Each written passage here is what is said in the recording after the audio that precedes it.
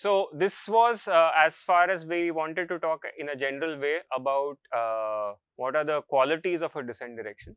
The next thing that we want to, that I will briefly mention, but we will not cover in detail in this course, is the second family of algorithms. First family is line search methods. Second family is trust region methods.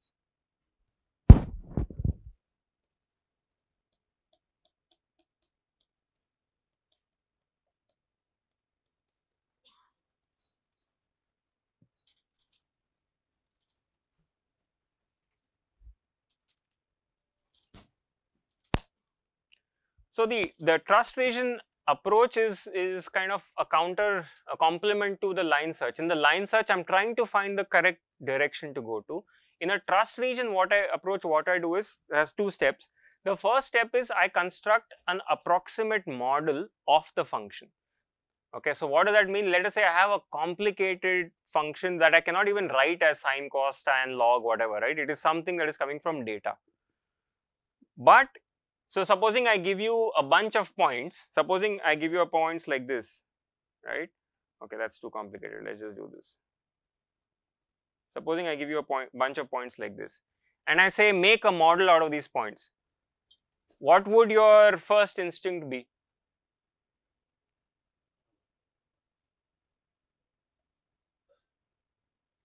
If you wanted to do the simplest possible model that explains this data, what would you do? Fit a quadratic, right? If I take a quadratic expression, I'll get something like this. There will be some error somewhere, but this reasonably explains the data.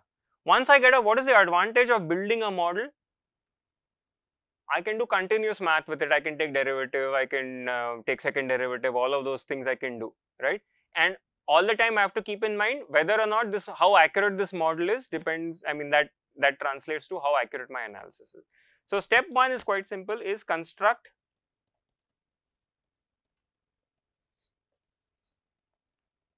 a model, let's call a model of the function, let's call it MK, okay?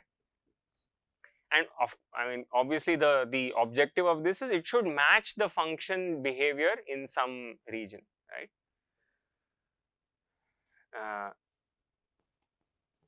So again, like in the parabola, if I can fit a parabola in 1D, I can fit a quadratic form in n dimensions. The idea is just the same, right? The next thing is, the second and final step is, now search for a minima of this model in a neighborhood of xk. Search for a minima of mk now, not fk,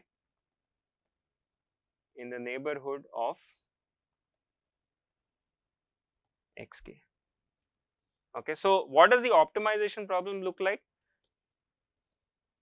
Now I am trying to search for, give me the best p such that mk xk plus p. So I have my model mk which explains the function behavior near xk, okay, for example a parabola or whatever, and I say now let me add a little bit of p to this and give me the best p, right? So in some sense I am looking for the direction, I am not, it could be any p, but if I sort of don't put any constraints on this, I will be in trouble because this model is accurate only near xk. So what I will do is such that xk plus p, okay, this belongs to some trust region T. That's where the word trust region comes. Trust means I trust the model in that region and I hunt for p's in that region, okay.